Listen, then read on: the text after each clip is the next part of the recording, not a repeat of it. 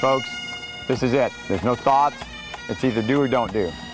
We got to pull together, go out there and win, or we're going to lose as individuals. The event out in Oklahoma, it's the biggest one in the world. The planning and organizing and strategizing for it goes on year-round. In a way, it's just like, where do we begin? Dwayne, when he was born, was always military-minded, and General Patton was his idol. Dwayne's grandfather was actually involved in the landing at D-Day. He started it as a way of honoring his grandfather. A lot of things I do here reflects from that. The field is brutal.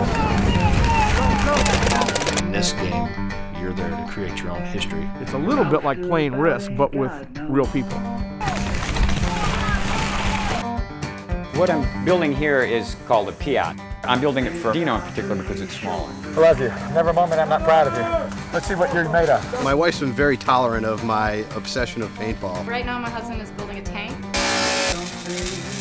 Every year the level gets raised. Looks like it's a large German tank sitting on every move. You get a lot more information from an informant. They're getting suspicious of the conference calls we've been infiltrating. I don't have an explanation for that. It's hard to explain the connection that you get. It's not like best friends, it's more like brothers. Coming over for the world's biggest game. There's some real Germans coming. I'm high about speeding up for it. There's no money, there's no trophy. All there is the respect you get for having won the game. This is the video game. Take the bridge.